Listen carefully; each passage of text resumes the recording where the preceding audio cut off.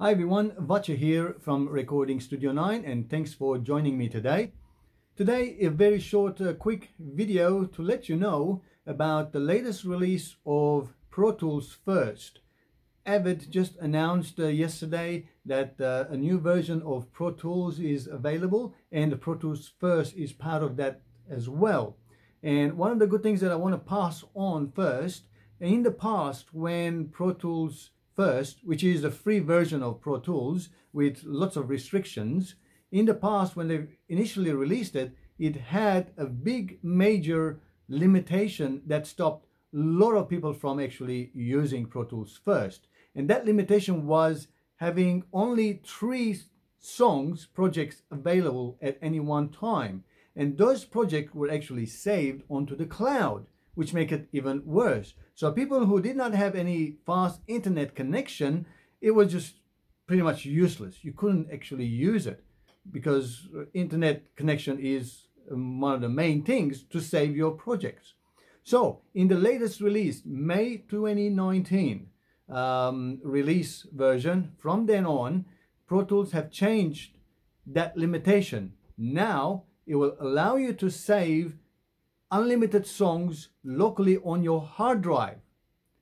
This is great. That means now we have Pro Tools entry level for free with all of the Pro Tools engine, and then we can actually save it onto our hard drive. So there's no limit of how many songs we can have. Plus, because they already have that cloud, 3-song cloud option, now what they've done is now it's synchronized. So you can actually still synchronize 3 songs up into the cloud. And that's really great for collaboration. So if you are collaborating with other Pro Tools users, then by syncing 3 of your songs, you can collaborate 3 songs at any one time with any other Pro Tools user.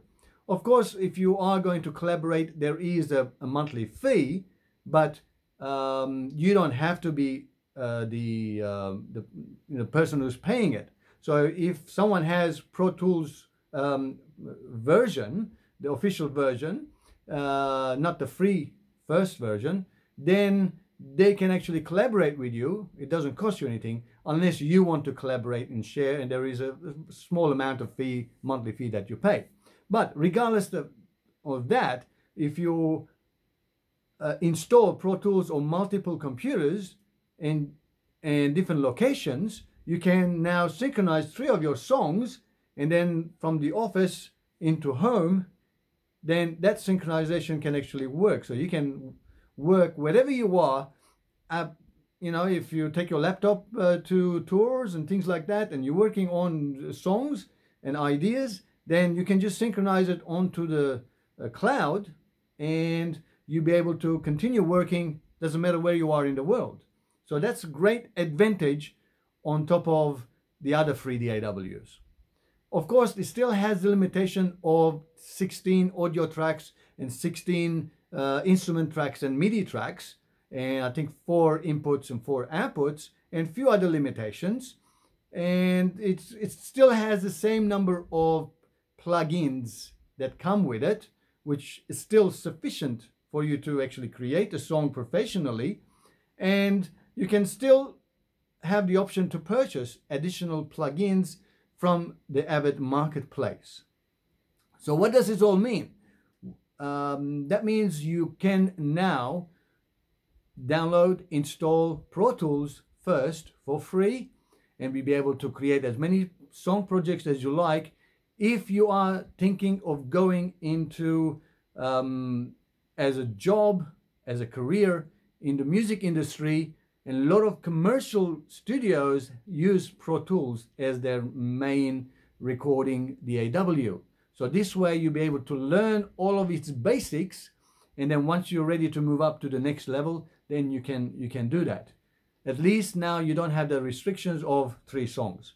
This is really great news. So if you tried Pro Tools First, May 2019 edition, and let me know what you think of it. Comment below. I'll maybe doing some videos on Pro Tools First, like I've done in the past, and looking around to see what other advantages they are, And so yeah, let me know what you think, and hopefully it all works out and you get to learn Pro Tools as well. Till next time, as always, thanks for watching and have a great time making music. Cheerio, guys.